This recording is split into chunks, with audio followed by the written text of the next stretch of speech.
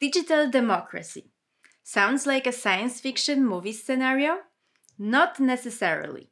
Various technologies, advanced digital tools and systems, such as collective decision-making platforms and e-voting, have been developed and used in politics since many years, with a view to facilitate participatory processes and to make public decision-making more inclusive, transparent, and democratic.